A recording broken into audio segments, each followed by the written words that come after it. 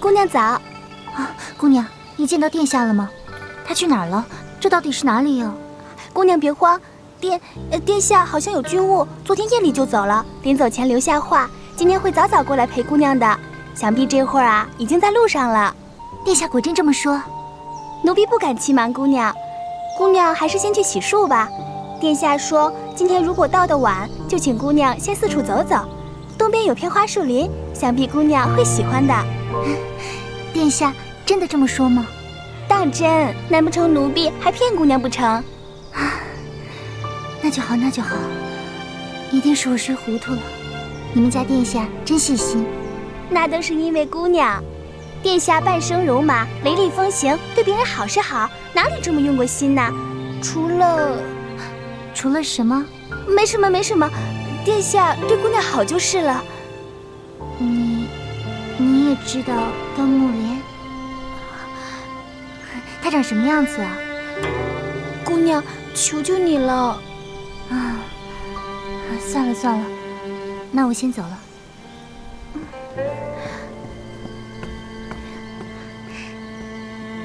哎，他竟然想知道小莲姑娘长什么样子。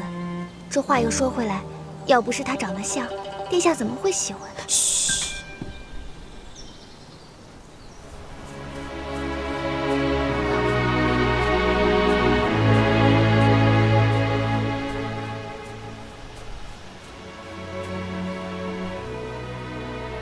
殿下怎么还不来呢？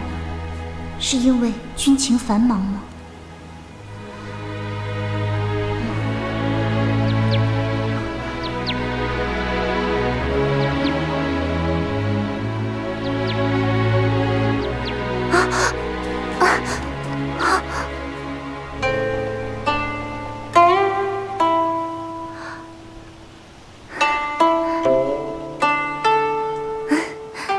小淘气，害怕了吧？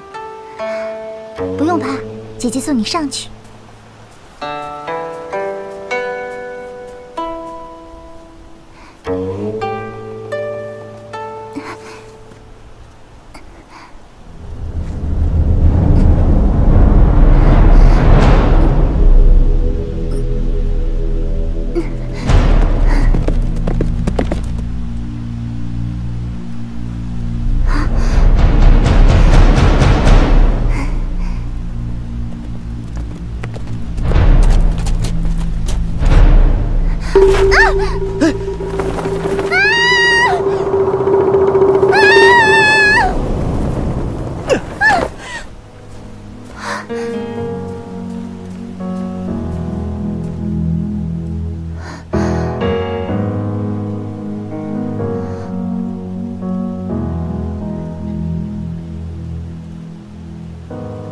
流星在夜空中沉默，一转眼变成了最远处的萤火，独自为黑夜闪烁，照亮了什么？或许是属于自己的传说。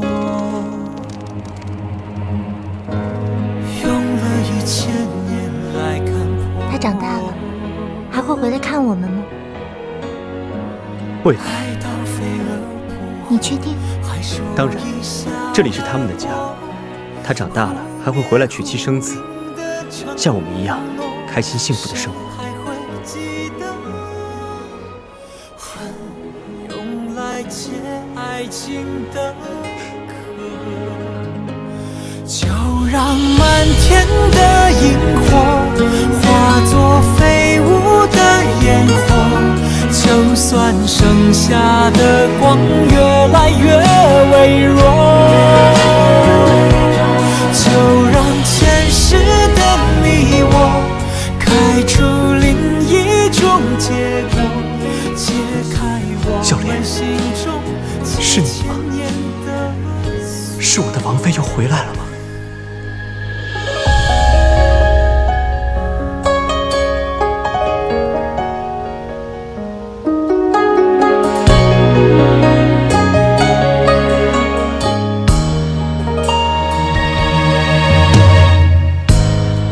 流星在夜空中沉默，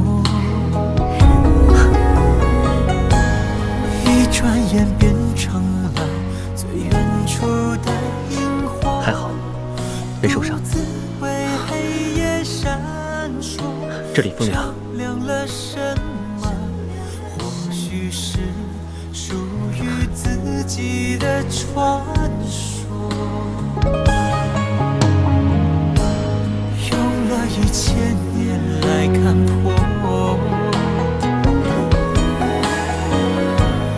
爱到飞蛾扑火，还说一笑而过，忽灭忽明的承诺，谁还会记得？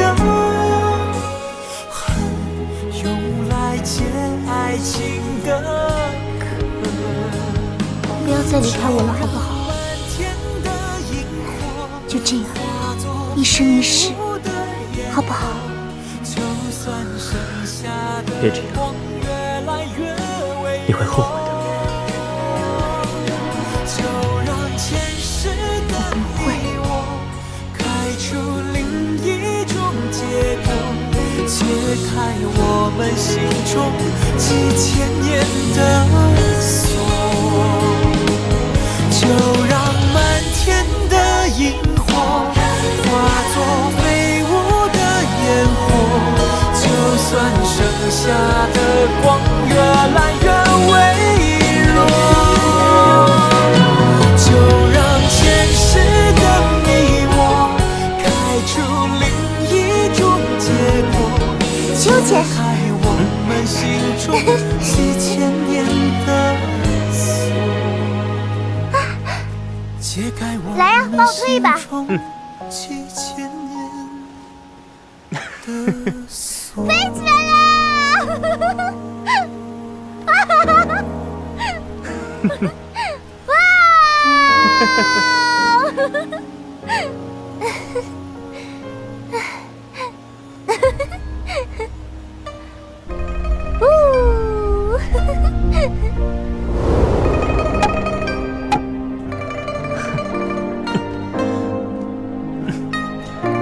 小莲，过来试试。怎么，害怕了？这可不成啊！等我在湖对面建好了房子，你可是要经常过来这里的。放着这么好的秋千不敢坐，那可不划算。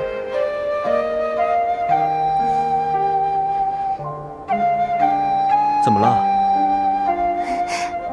没什么，你辛苦啦，你辛苦啦。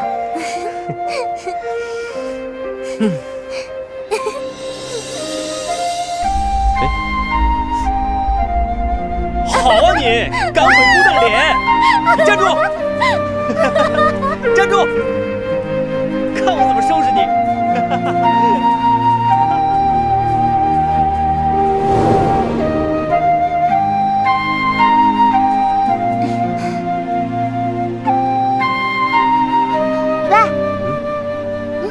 你来坐，我来推。那可不行，一个大男人做什么秋千？哎呀，快点吧！准备好，预备，走喽！走喽！请坐，坐这边。啊。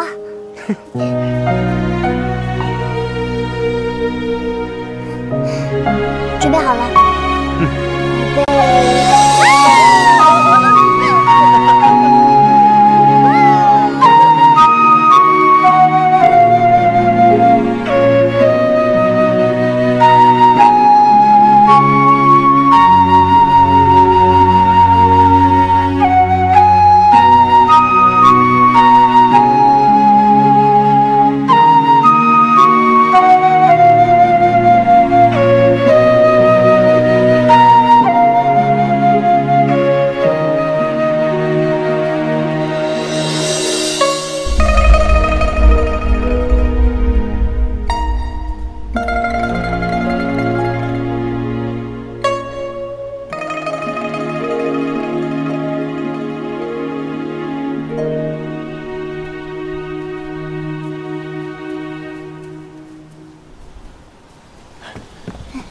殿下有军情。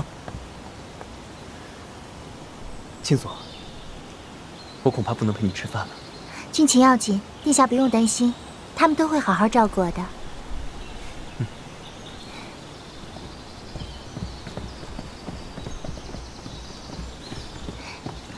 姑娘，后厨正在准备饭菜，姑娘稍事歇息，马上就好。嗯。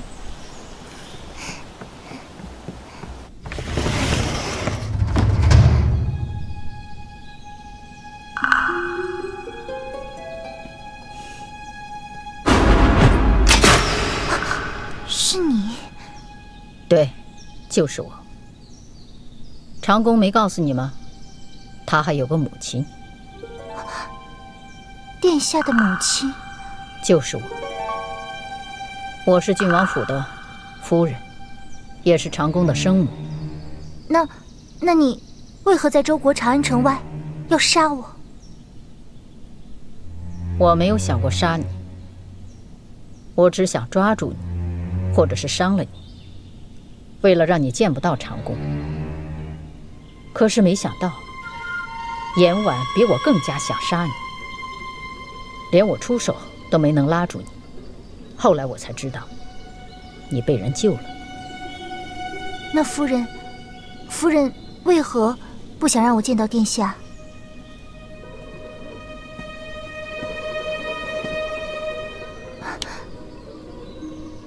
你确实跟他长得很像。夫人，看来长公还是没有把实情告诉你。你以为这个连月小筑是为你盖的？卿所资之浅陋，从没想过殿下会给我盖什么宅子。那这满屋的兰花呢？还有墙上那幅画，你以为都是为你安排的？夫人在说什么？我不明白。你当然不明白。长公怎么可能告诉你呢？他之所以接近你，完全是因为你长得像他很喜欢的人。要说像，还真的很像。端木莲也很喜欢兰花的香味。就说这幅画吧，是长公请人为他画的。还有这处宅子，为什么叫莲叶小筑呢？因为他的名字里有个莲字。长公想为他这位心里的嫦娥造一处宫殿，两个人恩恩爱爱的在一起一辈子。我不信。信不信由不得你，你大可以去问问这儿的仆人或者丫鬟，他们知道一切。这话又说回来，要不是他长得像，殿下怎么会喜欢？嘘。为什么？为什么小莲姑娘没有跟殿下在一起？为什么？一个孤女能帮得上长公什么忙？长公是大齐的郡王，他是皇族，将来必定要做一番大事业，恩泽天下。能与他匹配的，自然是皇亲贵族。你觉得端木莲他配吗？我虽然不喜欢你，但现在我倒有些可怜你，因为在周国，你是大司空府的弃妇；在大齐，长公虽然待你很好，但话说回来，你只不过是个替身罢了。哼，好自为之吧。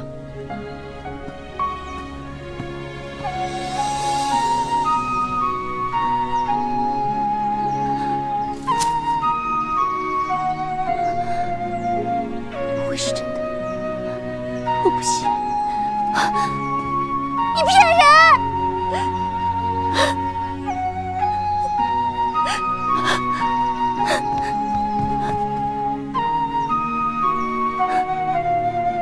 原来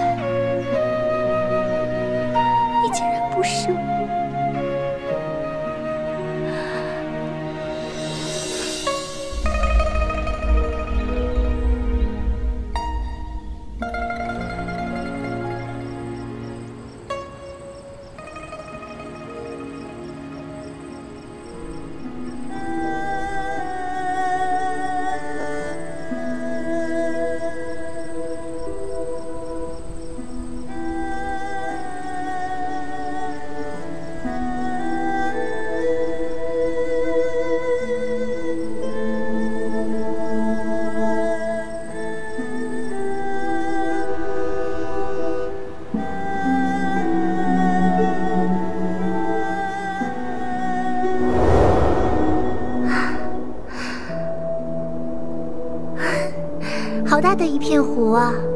你不是说喜欢临水的房子吗？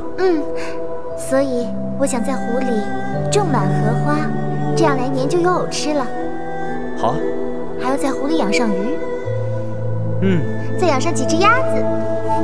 好。那还有什么呢？你到底要养多少东西，种多少东西才能满足啊？够我们一辈子吃的呀！就在这里，幸福的一辈子。小莲。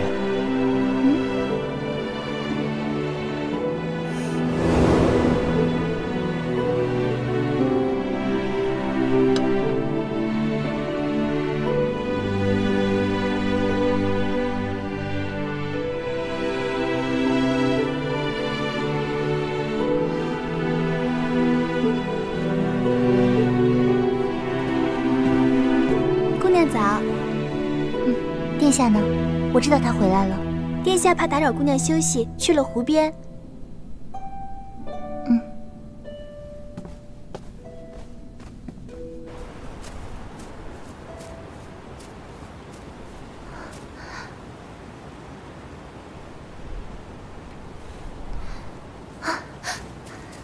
就让满天的萤火化作飞舞的烟火，就算剩下的光越来越微弱，就让前世的你我开出另一种结果，解开我们心中几千年的我怕这是一场梦，梦醒了就什么都没有了。跟我来。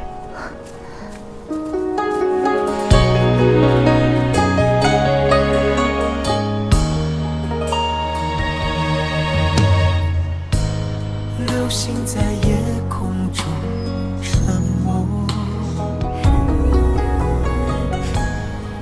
在讲什么？越人歌。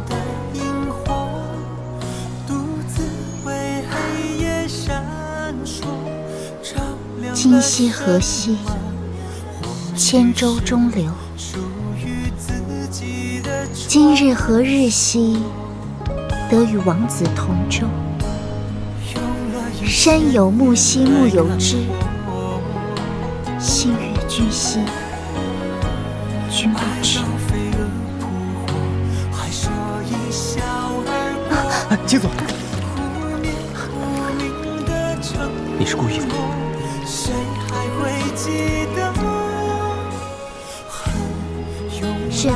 是又怎么了？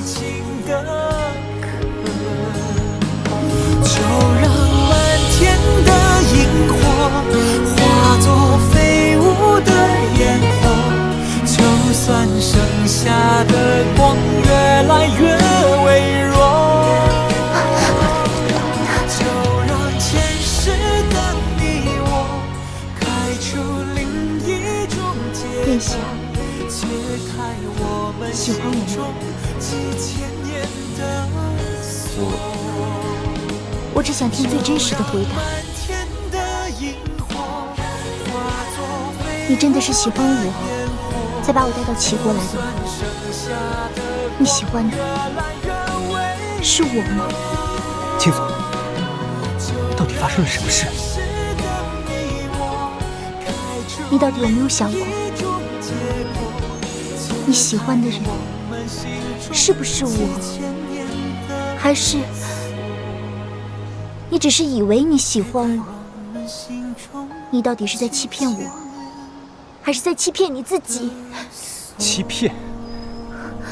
如果不是欺骗，我想听你亲口告诉我，你喜欢我，带我来齐国，是因为我是我，我是袁清所，而不是别人。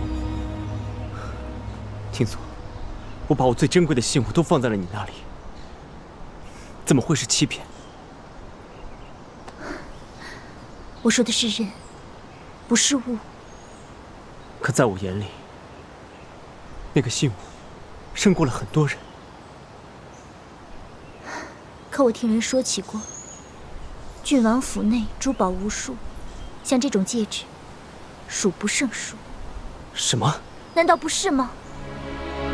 我元清所虽然没有那么多珠宝宝贝，可在我的眼中，人，我喜欢的人，胜过千山万水，胜过性命。我跨越千山万水来找你，我只想听你一句话，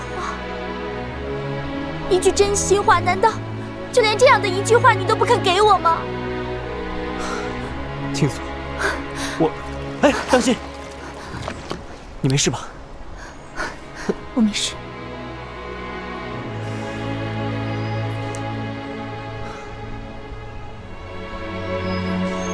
水上好冷，不如我们去岸上。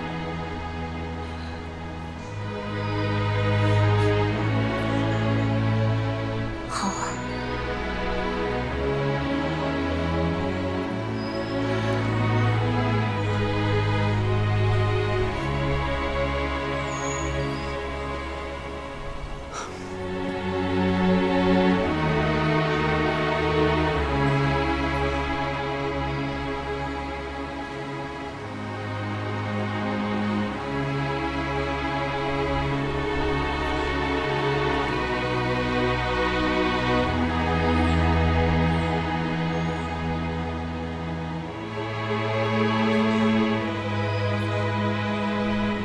他的心里竟然没有一丝一毫我的位置，他对我的好，就只是因为我是那个人的影子吗？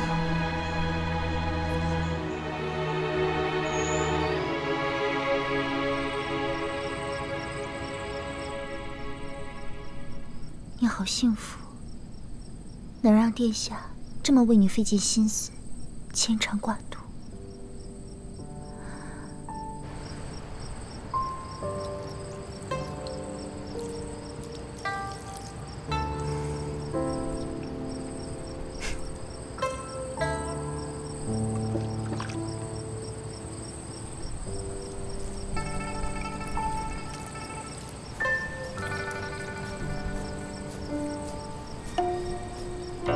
殿下，还是奴婢来吧。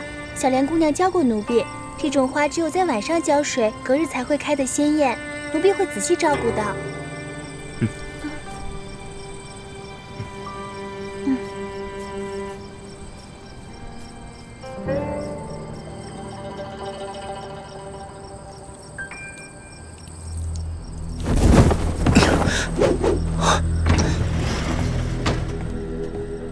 怎么？现在吃起一个死人的醋来了？你是谁？你要干什么？你要干什么？放手！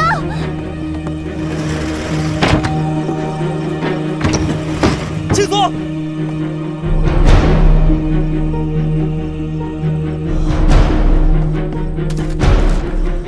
兰陵王，人已带走。若想元清所安然无恙，明日子时可以带离殇剑来交换。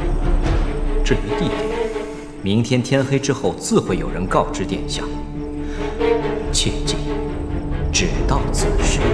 子时若殿下不到的话，元清所必会魂飞天外。孰轻孰重，敬请殿下思量定夺。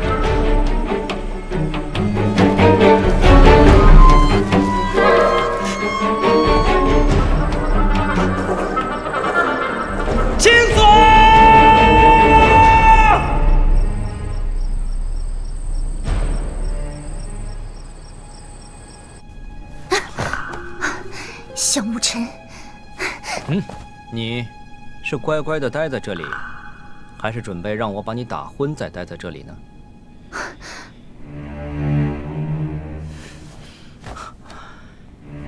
你跟高长恭在一起，真是情真意切啊！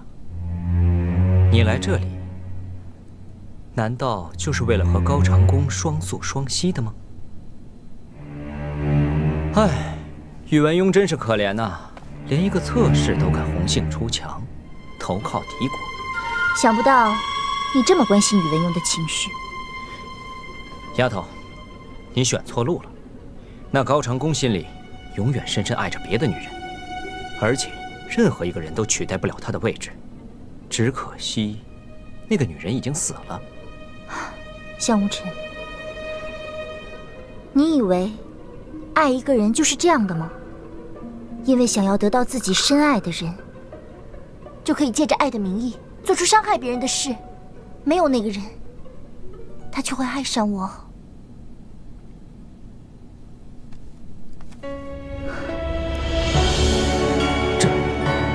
这个怎么会在你手上？人都死了，还要这个东西做什么？你打他的时候，难道就没想到他会死吗？不可能！就算是身体可以撑下去，心也是会死的。不，我那一掌不足以要他的命，他不会那么容易死的。桃花已经死了，你知道他死前让我答应他什么吗？他让我守护你，不要让任何人来伤害你。在他生命消失之前，心心念念的人全都是你。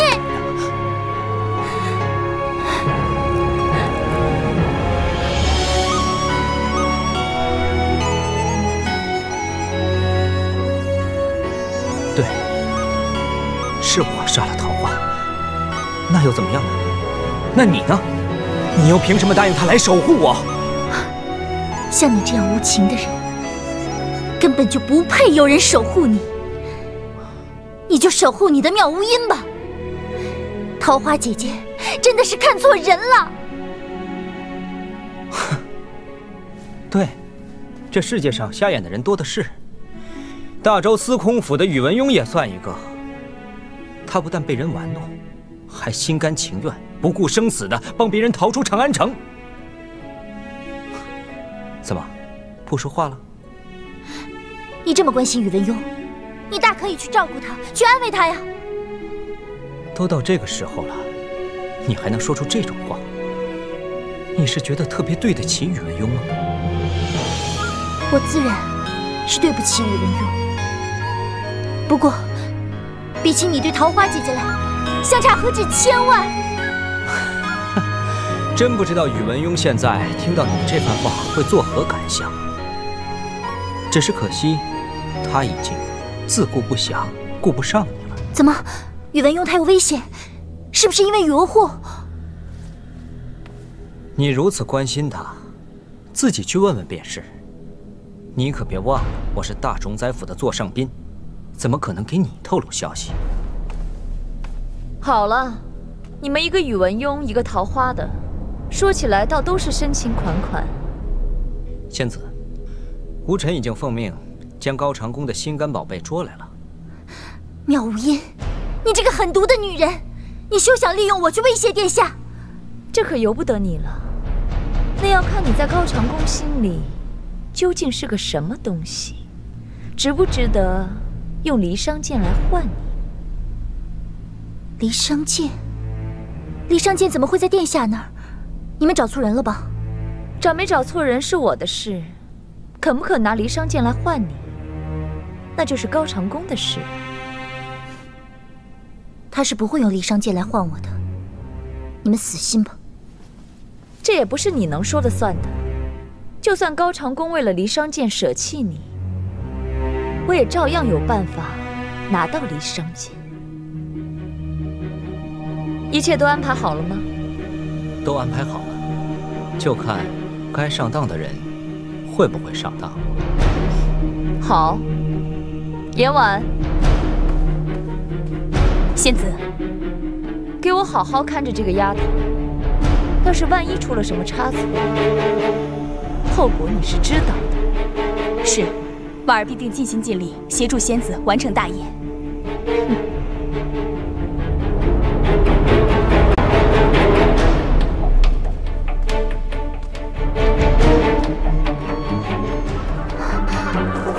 严婉，你放我走吧。放了你，我恨不得杀了你。就算你杀了我，宇文邕也是不会爱上你的。哦，说说看，是我长得比你丑呢，还是武功不如你？因为你为人狠毒，心肠太坏。哼，袁清所，看来你真是见识的太少，这就叫狠毒了。更狠毒的还在后面呢。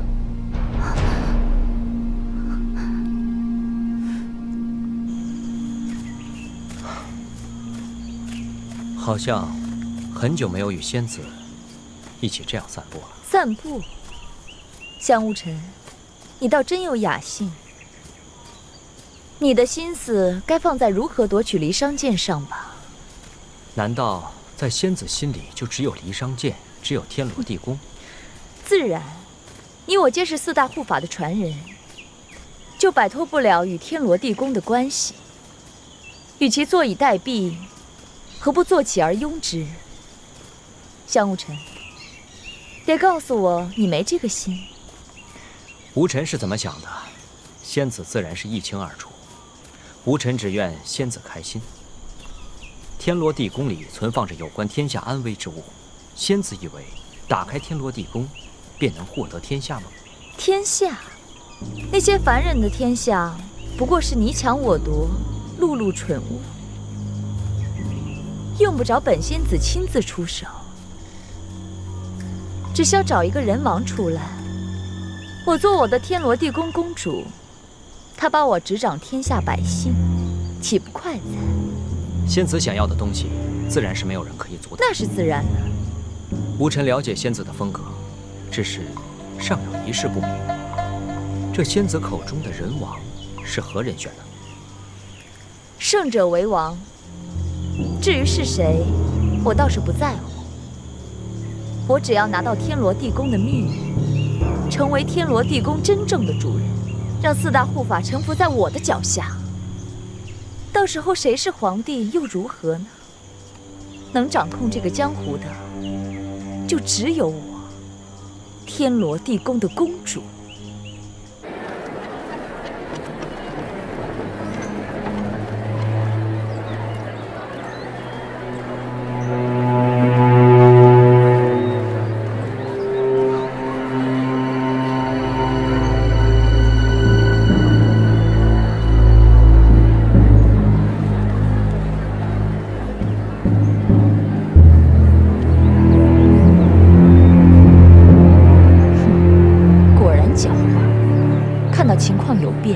就想带离殇剑离开，休想！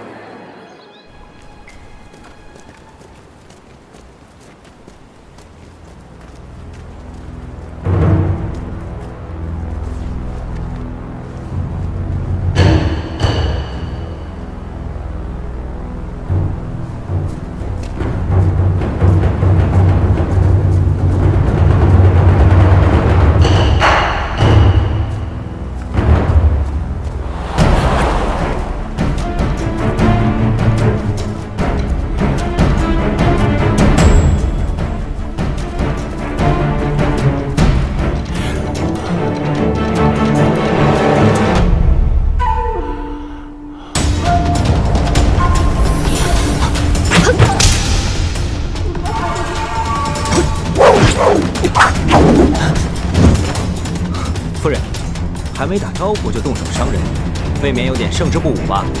你一个大男人，跟踪我一个妇人，鬼鬼祟祟的有何目的？明人面前不说暗话。夫人，我想要的是你手里的东西。你休想！那就各看本事吧。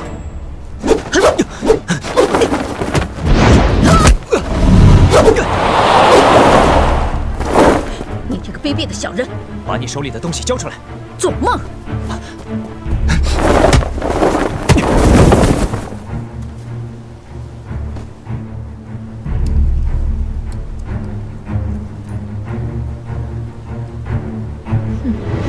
假的离殇剑在郡王府骗得了诸葛无雪，可骗不了我。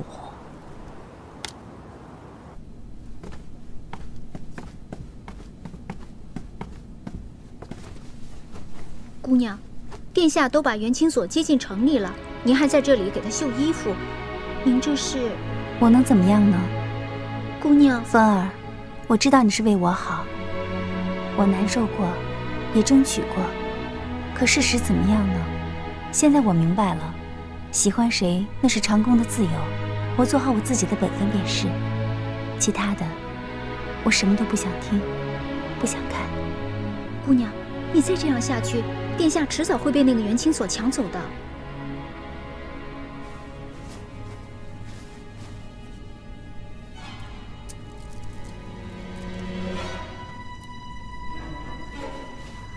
姑娘，你什么时候买了这么一条项链？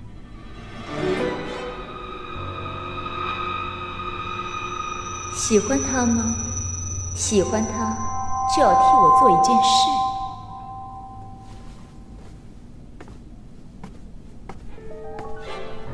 姑娘，你这是去哪儿？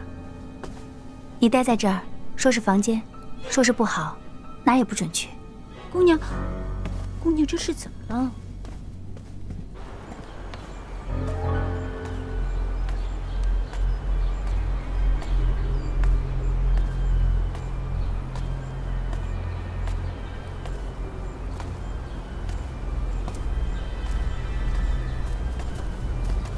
落云姑娘，落云姑娘这是怎么了？一副魂不守舍的样子。那还用说？谁不知道落云姑娘是咱们夫人早就认定的王妃？现在横里插进个什么青锁姑娘来，我要是落云姑娘，我想死的心都有。嘘，不要瞎说。参见大将军。落云呢？落云姑娘好像向书房的方向去了。下去。是。明月兄，还是没有青锁的消息吗？没有，我知道你担心青锁姑娘，我也派人四处搜寻，相信不久就会有消息。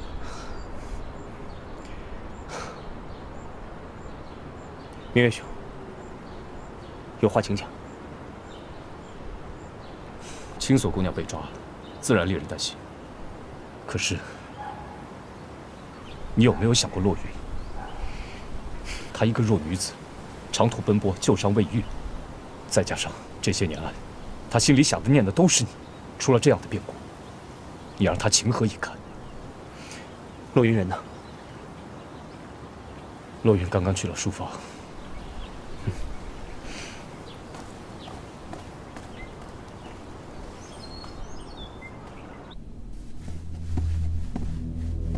出去。云姑娘。出去。哦，是。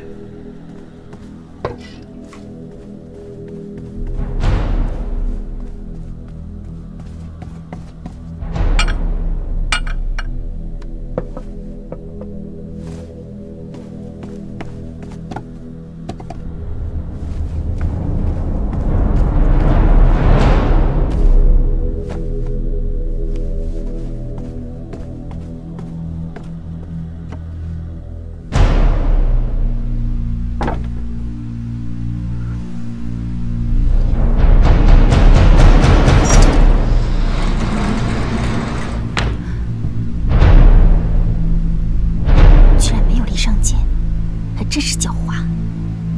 落云，落云，落云，你在干什么？没什么，我只是来看看有什么可打扫的。这种事让下人来打扫就行了。落云，我知道这阵子你吃了不少苦。长公，我。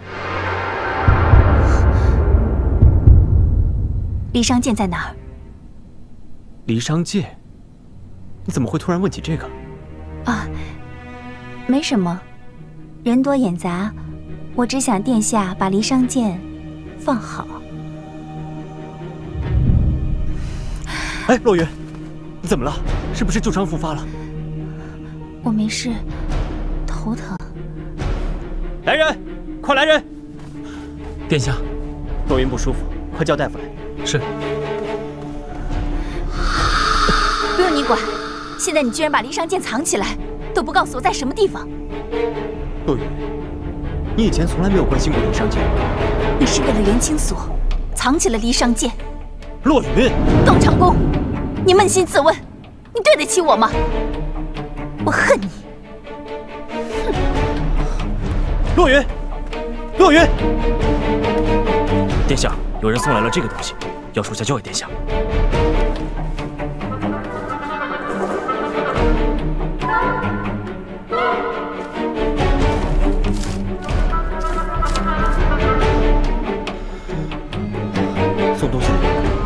送东西的是个小孩，放下东西就走了。夫人呢？夫人早上坐着轿子出去了。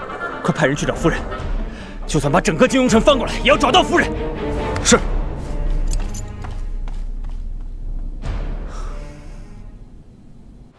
马上便要日落了，不必担心，夫人的本事你是清楚的，未必会出事。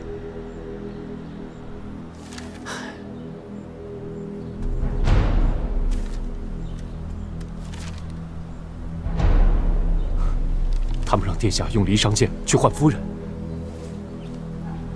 这是随信送来的，是我母亲的东西。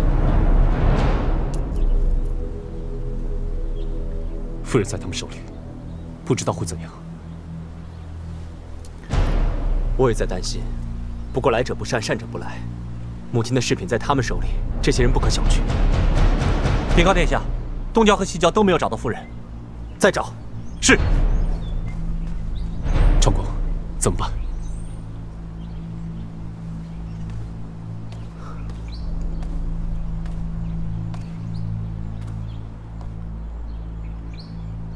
一个东郊，一个西郊，都在今夜子时，都是要用离殇剑去换。我到底该怎么办？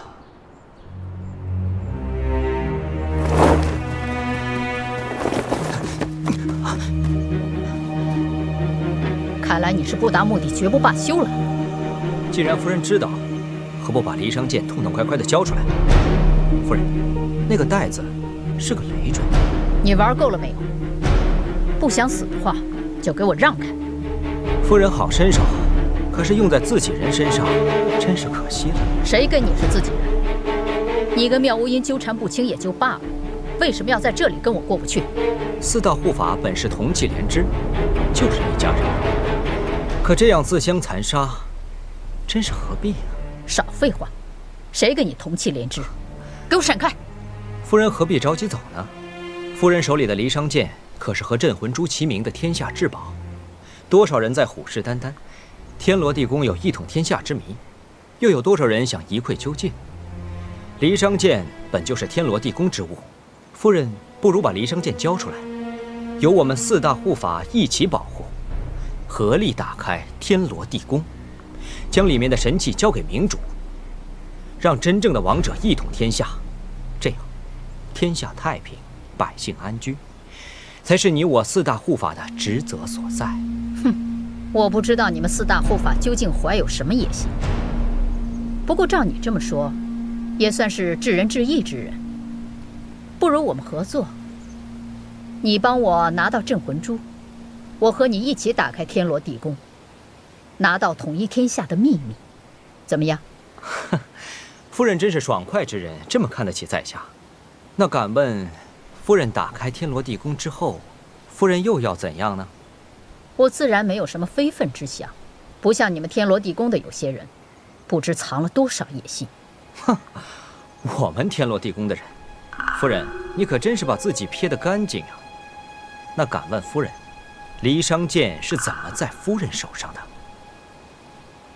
离殇剑是天罗地宫的镇宫三宝之一，由四大护法监管。13年前，离殇剑不翼而飞，四大护法当时都在一起。离殇剑可是夫人的心头之宝啊，不会不知道它的来历吧？我又不是天罗地宫的人，我怎么会知道？表面上看，桃花确实是天罗地宫的玄武卫护法，可明眼人都知道，按四大家族的家谱来看，一是桃花的年龄太小，二是桃花的分量太轻，根本不足以做玄武卫护法。我猜是有人在桃花小的时候就收养了桃花，暗自替换，做了玄武卫护法的替身，而这位玄武卫的真身就躲在暗处，做一些见不得人的勾当。你不要血口喷人！你跟妙无音到底玩的什么把戏？是有把戏，但要看夫人来不来阻止了。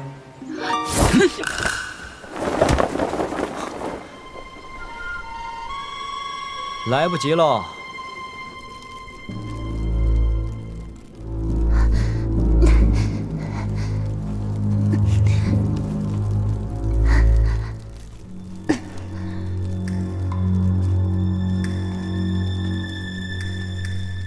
别看了，你一定很奇怪，这里是什么地方？我来告诉你，这里是个地牢。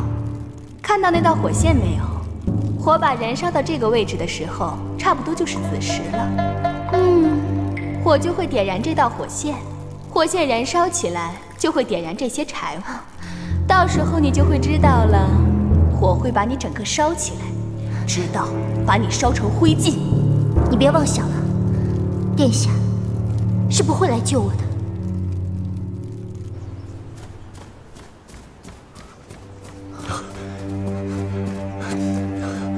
长公，你真要这么做？我必须这么做。可你有没有想过，这样一来，天下的人都会知道离商剑就在金庸城，在殿下手里藏了这么多年。夫人为什么会这么做？是因为他不想别人知道离商剑既然插在城墙上，殿下天生神力，除了你，没有人能拔出离商剑。此剑一出，一定会坏了金庸城100年的基业。这面墙势必会成为金庸城的弱点，只怕强敌来袭，万万难守。物毕竟是物，再贵重也比不过人。我拔剑离去的时候，你就带领所有将士及时的修复城墙。夫人会怎么想？这些是她不惜一切代价换来的。别说是一把离商剑，纵使是用我的性命去换，我也会让我的母亲平安回来。子时就快要到了，还没有母亲的任何消息。无论如何，我要一试。长公，闪开！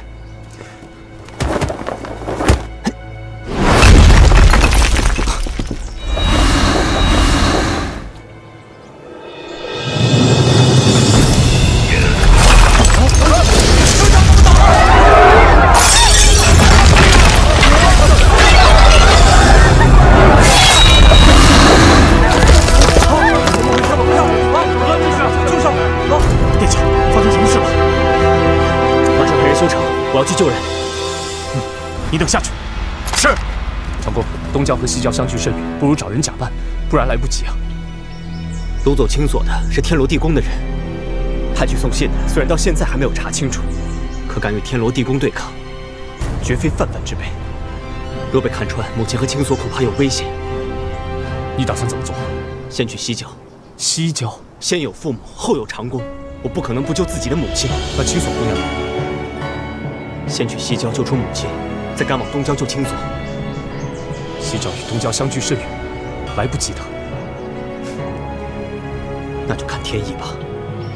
长公，不如多派人手，跟随前往。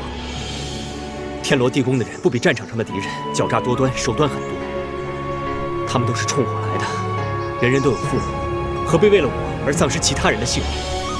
信上说了，只准我一个人带着离商剑去，不要因小失大。长公，不必多虑。大将军，难道就这样眼睁睁地看着殿下去送死？马上调集精锐，若有不妥，不惜一切代价救回殿下。是。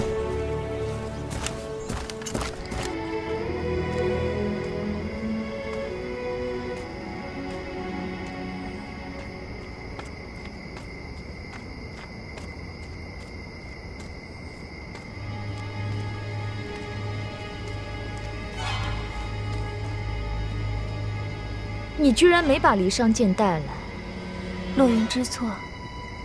长公不肯告诉我离商剑在哪儿。你没趁机向高长公出手，你的心智已经被我控制了，居然还能保护高长公，看来你对他还真是情深意重啊！哼，正好，那个姊妹我懒得去抓她。你就来做我的诱饵吧，我倒想看看，在高长公的心里，你和袁青锁，谁更值得用那把离商剑来换？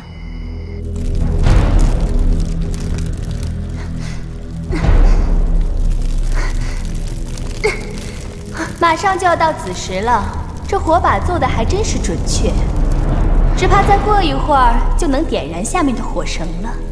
元清所，你的兰陵王还是没来救你，你可怎么办呢？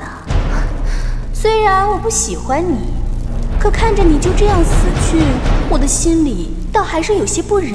哼，你下毒手害死桃花姐姐的时候，为什么没有不忍？不要在这猫哭耗子假慈悲。哼，说的也是，像我这种时时刻刻想着把你赶走，把大司空夺回来的人，你自然会把我想得十恶不赦。也罢，你就当我是来看热闹的。说吧，你有什么临终遗言，我来帮你带给阿雍。哼，那就要谢谢你了。我倒真有一句话要你带给我。就算是我死了，也不能娶你这个毒如蛇蝎的女人。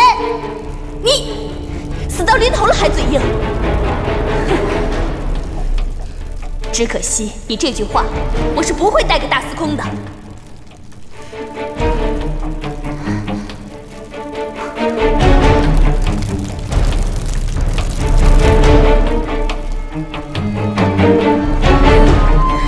元清所，你现在可是叫天天不应，叫地地不灵了。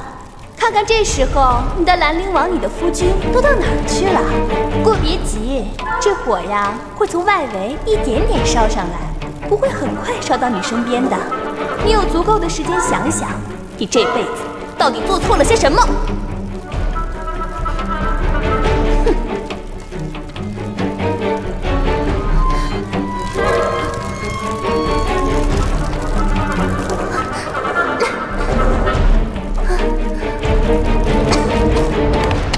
吁！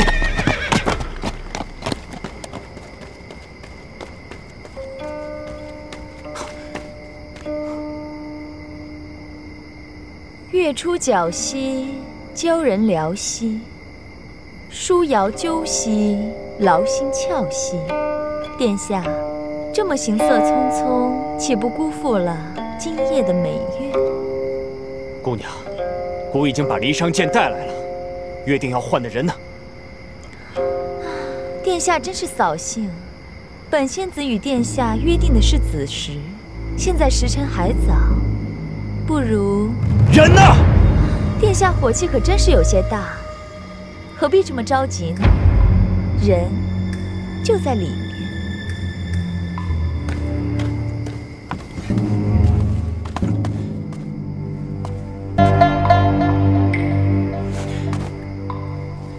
你敢骗我？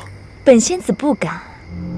殿下先看看这个人是谁，值不值得殿下来西郊一趟？长公，洛云，长公，你快走！这个女人恶毒得很，不知道什么时候又把我捉到了这里。快走！这小美人心里装的可都是殿下，自己都命悬一线了，还想着让殿下快走。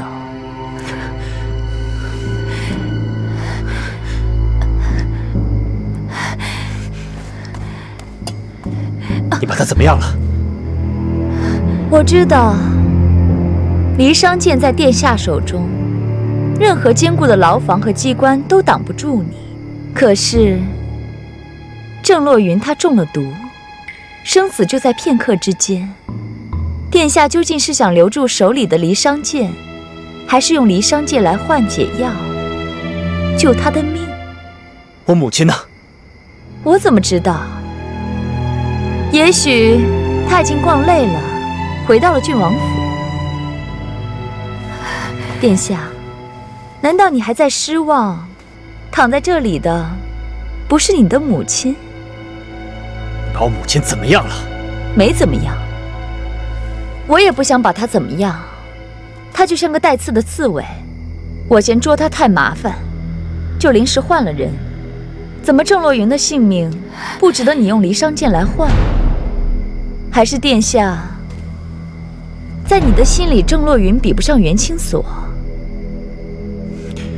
原来清所也是你们抓走的。姑问你，姑的母亲在哪里？青锁又在哪里？你凶我！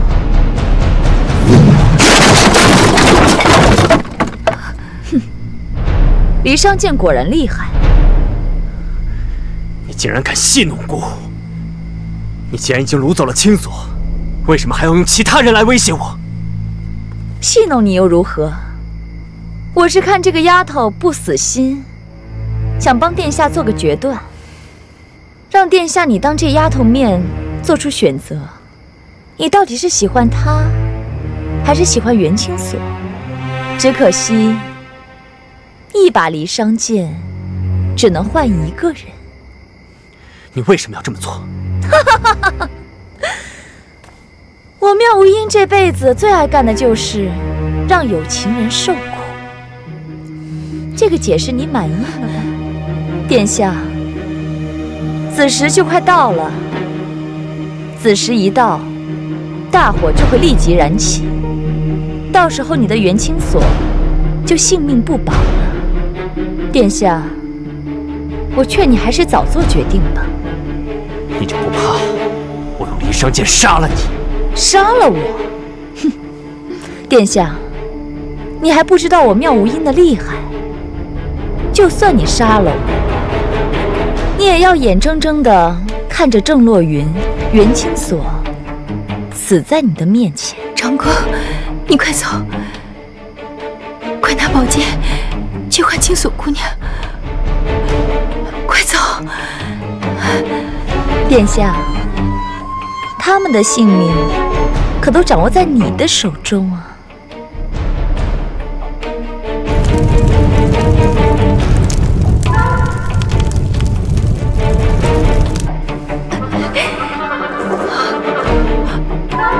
子时马上到了，他坚持不了多久。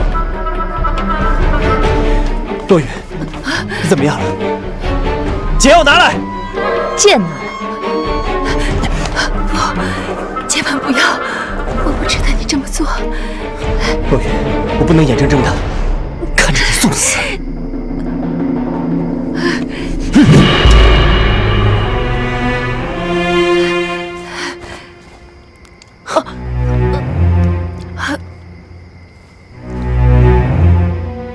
离殇剑啊，离殇剑，你终于到了我的手中。高长恭，不讲信誉，说好了一个人前来，你却带了一队人马。不过没关系，本仙子功成身退了。哈哈哈哈哈哈！洛云，你怎么样？我没事。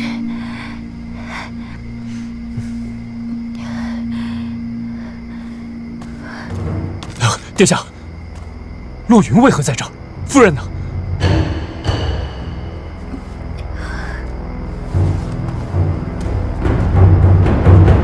我去救青锁。殿下，这里距东郊甚远，现在已是子时，就算你赶过去，也救不了人啊。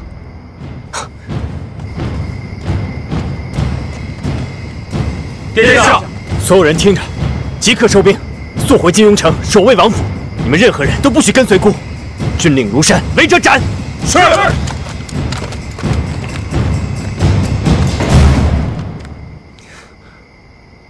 洛云，表兄，我坏了长公的大事。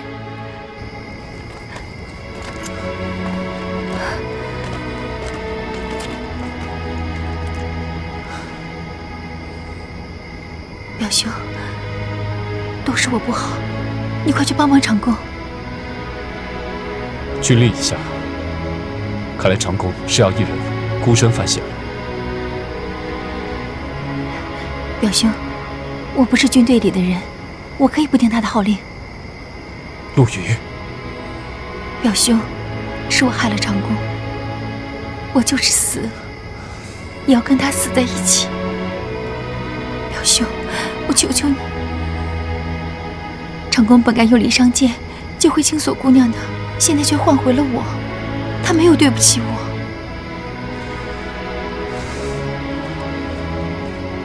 这个你要去，保护好自己，照顾好殿下。表兄，快！